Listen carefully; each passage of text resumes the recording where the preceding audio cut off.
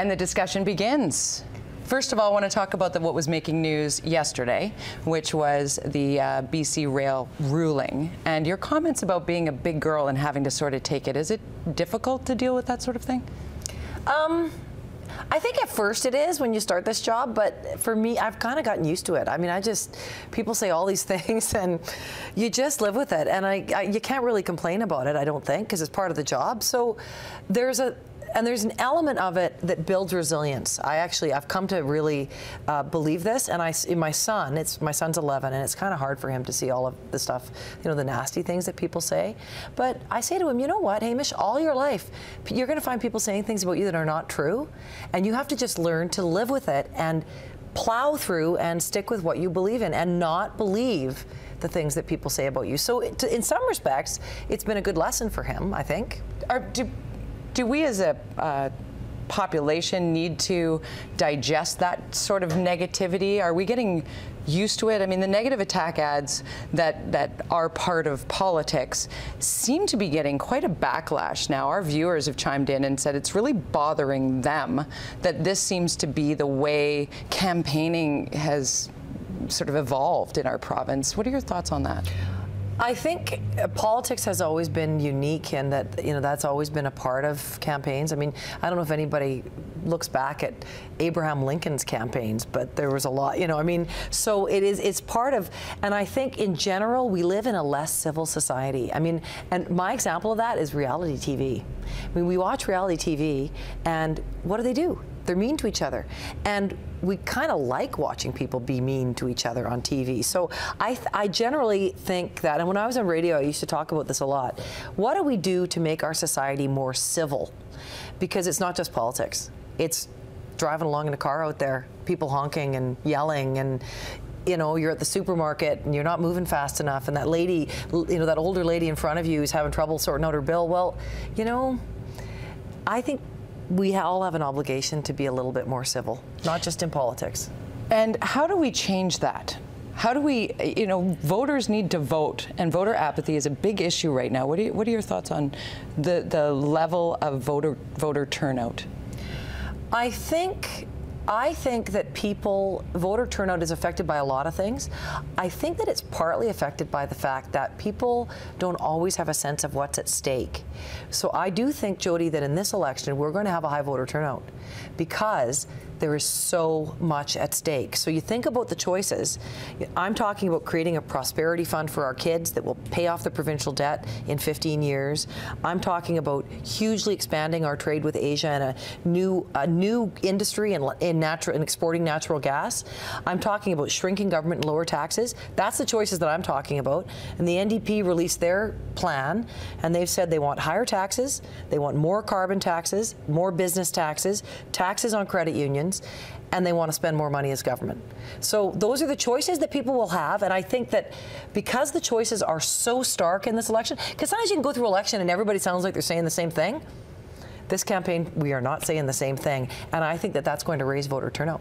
One of the big topics that has come up a lot for us when we discuss with our viewers on social media what is a hot button issue for you, it does come back to that Hollywood North, that Save BC film mentality, and there was a lot of backlash to the TOIFA awards being brought here, the amount of money spent on that versus investing here in BC film.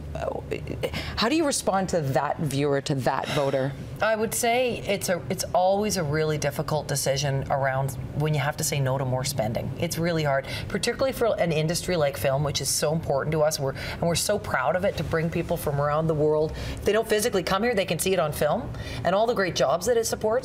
We spent this year $330 million of citizens' money supporting the film industry. And we had to make a decision that we just couldn't afford to do any more this year on that, just because it was a choice for us, because all money that comes from somewhere. So in order to do that, we would have had to increase taxes, and I just wasn't prepared to increase taxes this year.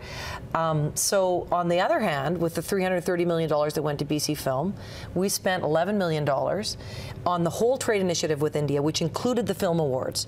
So it's a much smaller amount, and in that deal, we included guaranteeing one Indian production, at least one, that will come here and use BC talent. So, you know, it's a much, much smaller amount. It is a way of helping the film industry as well. But again, you know, it's this thing. You got to make tough choices when you're in government if you want to balance your budget and pay off your debt. And that was the choice that we had to make. It's difficult to say no to certain areas of the community. Is that what I'm hearing? It is. And you know, it's not like it's not a worthy cause. Film is so important to us. And the people who work in film really matter, and they make a big contribution. But getting to a balanced budget, only 2 provinces got to a balanced budget in the whole country. That was us and Saskatchewan. And you don't get there without saying no to a lot of very, very good causes, things that in good times, when the economy's not so fragile, you'd have no problem supporting. Okay, I got a little bit of a toughie for you, because it's about saying no, and it seems that every other party is ready to say no to union and corporate donations to campaigns, except for the Liberal Party. Why is that? Because at the moment, there is no cap on third-party spending. So what'll happen is, you'll cap, I mean, it's kind of what they're doing is they're playing a shell game with it. They're saying, sure, we'll cap it on political parties, and then all the money will go somewhere else, just like it does in the United States. So you look at the massive amounts of money that go to groups like the NRA and all those PACs. They do it because they want to escape scrutiny. We need scrutiny on every single penny that gets spent in every single election campaign. That's what I believe, and I think, you know, if you're just saying it for political parties, it's not meaningful. If you're saying you want it across the board, then you're talking about something that really matters. Then you're really making sure that there's transparency and scrutiny. And I'm more than prepared to have that discussion. Okay, let's be prepared about your platform. When are we going to get the full platform on what the Liberals are bringing to this election? Now, Jody, I would love to give you the absolute scoop on that, but I haven't given an exact date to anybody yet. All right. So can I say soon, very, very soon? But remember, though, this. We've set out our throne speech where we talked about creating the Prosperity Fund and paying off the debt. And then we set out our budget. So everybody, for the next 3 years, so everybody knows where we're going to be spending money and where we're going to be cutting taxes and all that. So, you know, our platform is going to be a continuation of that. It's not going to be something brand new. I mean, the reason the platform is so important for the NDP is they haven't said a word about what they want to do. So, you know, until the last day or two, we didn't know that they wanted to raise the carbon tax. We didn't know that they wanted to raise corporate taxes. We didn't know about that until just recently. So their platform will be new information. Mine will be a continuation of, I hope, information that people already have, because I believe in no surprises. You know, when people go out and vote, whoever they vote for, they should know what the people they are voting for stand for. That's why I'm so anxious to do a one-on-one debate with Adrian Dix. You know, Global TV has invited us to do a one-on-one debate. Omni has invited us to do a one-on-one debate. Fairchild has invited us to do a one-on-one debate. We invite you to do a one-on-one debate. I would be delighted to come and do one with you, Jody. That would be great. We are in contact with Adrian Dix's office, and we will let him know that we open the door for that discussion. We also want him to come in and have this discussion as well, so that he can put forth his thoughts, because so much of this is playing out in the public forum in little sound bites. And it's difficult for voters to consume that. And just simply what you were talking about, a balanced budget, the NDP comes forward and says, but they're using numbers that don't add up because you're counting assets that you haven't. Yeah. Well, and you know, on the balanced budget, it's funny because we had the former chief economist of the Bank of Montreal come in and say, the budget is balanced. He's absolute third party. He won't get a job out of this. Our revenue projections are right.